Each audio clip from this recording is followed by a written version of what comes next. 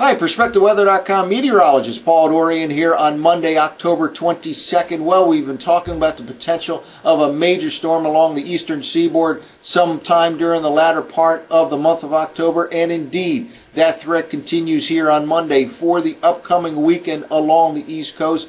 I'm actually starting off the video discussion with a satellite image of what is now a Category 5 hurricane named Willa in the northeastern Pacific, and this storm will actually feed some energy and moisture into the Gulf of Mexico region, and that will be the origin of the East Coast storm. Again, Willa will actually play at least an indirect role in the development of this East Coast storm that has a high likelihood of coming during the upcoming weekend. Here is the latest satellite image with a very nice looking eye here and a symmetrical look to the storm right now. And again, it is a Cat 5.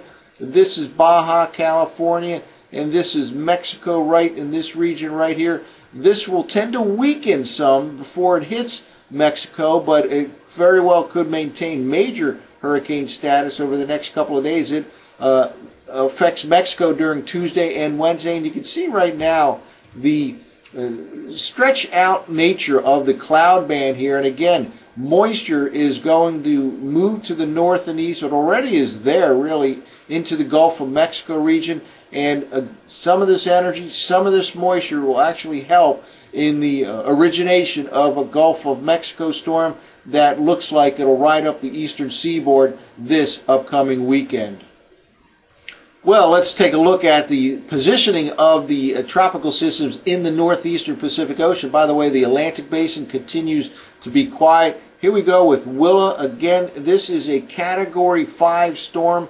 It will turn to the north and east and, of course, weaken some due to the very high terrain here in Mexico. But again, it can make landfall as a major hurricane, still Category 3 or above, over the next 48 hours or so. Tuesday, Wednesday, across Mexico, and then some of that energy, some of that moisture will head right towards the Gulf of Mexico region, and this will be the origin of the East Coast storm that I expect to hit this upcoming weekend. So again, some Pacific Ocean hurricane moisture and energy will feed into the development over the Gulf of Mexico over the next few days, and all of that rides to the north and east, very likely as a nor'easter by this upcoming weekend. Well, let's take a look at some forecast maps from last night's 0Z European model run. These maps available at WSI Incorporated. This is actually the 500 millibar heights map for early Sunday morning. I just wanted to emphasize the potent nature of this pattern here. We have an upper level low sitting over the northern plains and a negatively tilted trough. And by that I mean it extends from the northwest to the southeast. The positive tilt to the upper part of the atmosphere is when the upper level trough axis extends from the northeast to the southwest.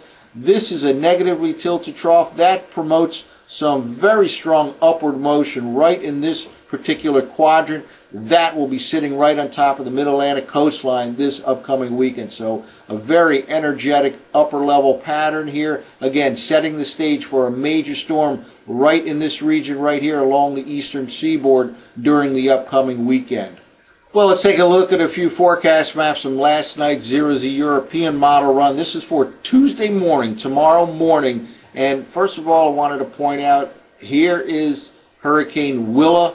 Again, currently a Category 5, will tend to weaken some before it makes landfall in Mexico, but a big impact on Mexico in the Tuesday, Wednesday time frame. And again, some of this moisture will feed in to the north and east, to the Gulf of Mexico. There's already a lot of moisture right down in that region right now, but certainly this will aid in the formation of a strong storm with a lot of moisture over the next couple of days.